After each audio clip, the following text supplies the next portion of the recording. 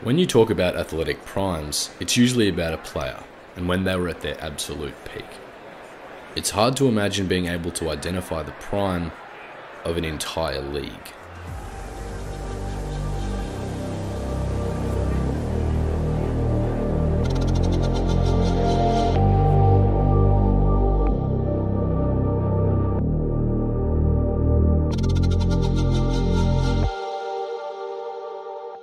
It's January 2016, and 80,000 people pack into the MCG to watch the Melbourne Derby, the Stars versus Renegades.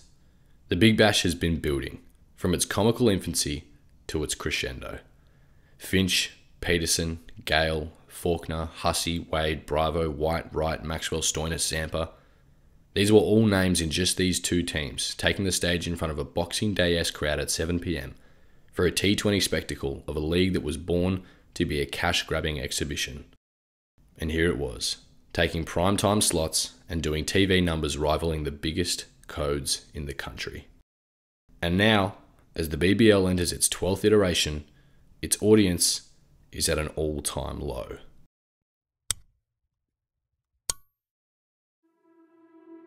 Although we haven't yet seen how this season will unfold, if last year's TV numbers are anything to go by, the league is hitting a rough patch.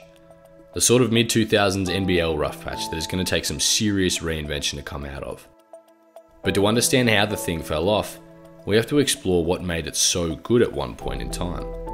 And to understand that, we got to go all the way back to the beginning.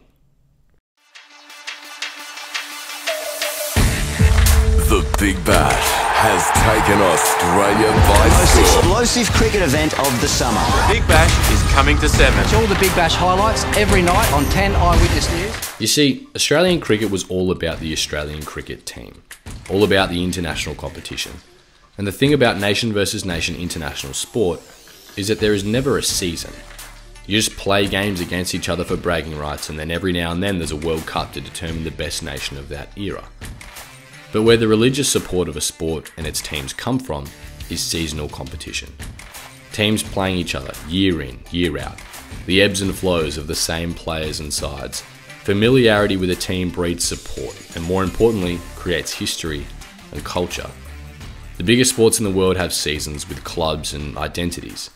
And that was something that cricket, particularly in Australia, was lacking. The country had domestic cricket, but it mattered to little. There was no decent TV deal, no money, no pride. It was merely a bunch of players vying for international selection. So in 2011, Cricket Australia launched big. They completely redid the domestic T20 league and invested everything they had, and made a couple very clever decisions along the way. They moved away from the state-based approach that had previously capped any domestic play at the 6 states, which left no room for expansion. They opted for a club-based, city-to-city approach, opening up crosstown rivalries and identity to a city, like most traditional sporting leagues. They pushed heavily for the right people to fill the right positions. You had magnates like Eddie Maguire lining up to head the boards of these teams, a major commercial push compared to the all in-house cricket boards of previous. But most importantly, they poured everything they had into the marketing, with some ballsy decisions paying off. They opted to put teams in ugly neon colours with no nod to any history, tradition, or just good-looking uniforms, and rather attempted to create marketable colour-based identities with these teams. And it worked. They also timed it to perfection.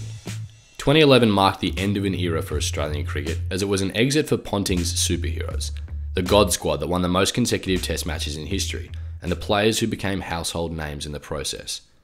And coming out of Test cricket, there's no better way to subsidise income and relevance than to join the hot new ticket in town.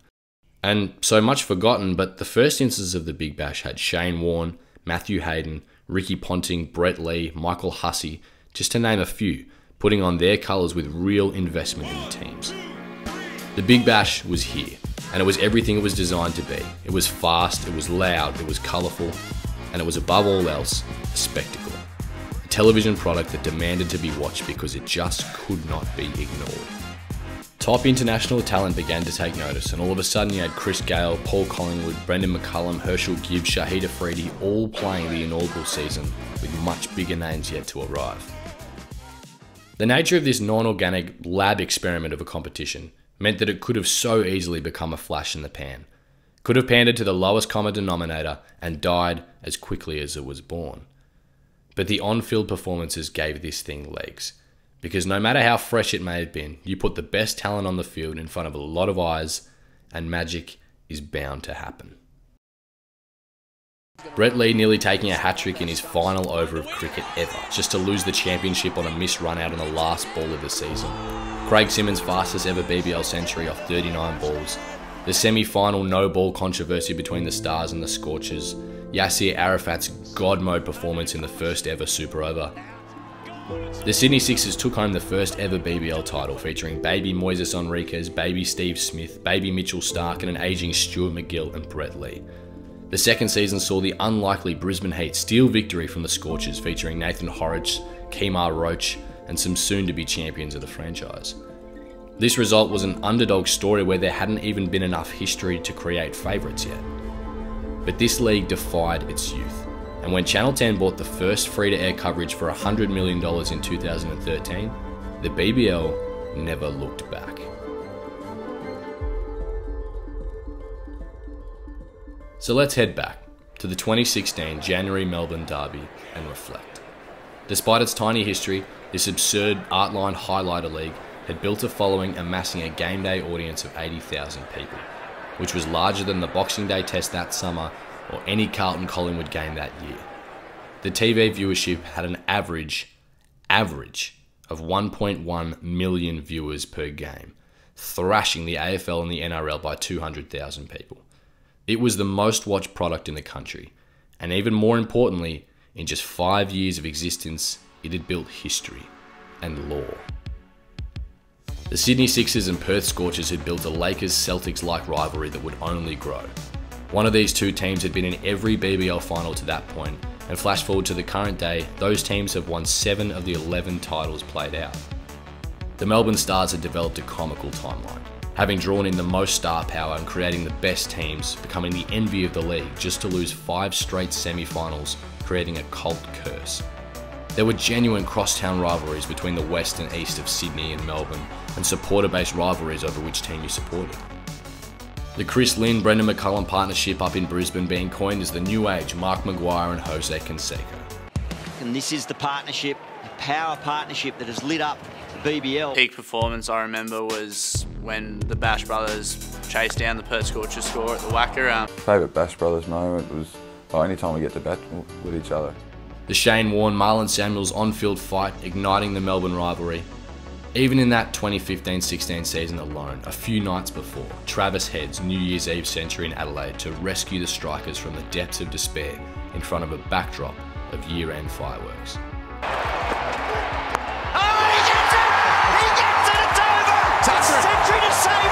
A champagne moment on New Year's Eve for Travis Head. Even that night, when Cameron White, former Stars captain, came out in his new red crosstown rival colours, he was booed in Australian cricket's version of Zlatan's move from Juventus to Inter Milan. A game for the ages, it was BBL 1 OG Luke Wright, who upstaged the star imports of Gale, Peterson and Bravo, notching a 60-ball 100 to steer the Stars to a brilliant win in front of an indescribably electric atmosphere not seen since the birth of World Series cricket. People who thought cricket was the most boring sport on earth weren't just turning their heads, they were attending, because you couldn't avoid it. It was the biggest ticket in town, and it was threatening an impending doom for Test cricket.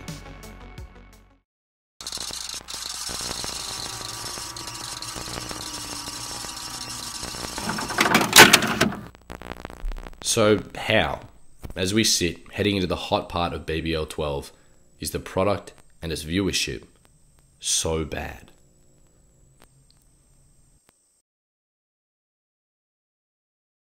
In part 2 of this video, we'll examine exactly what happened to the BBL and why its numbers in TV viewership and live crowds went down, and the recommendations from multiple sources as how they can drive traffic back up.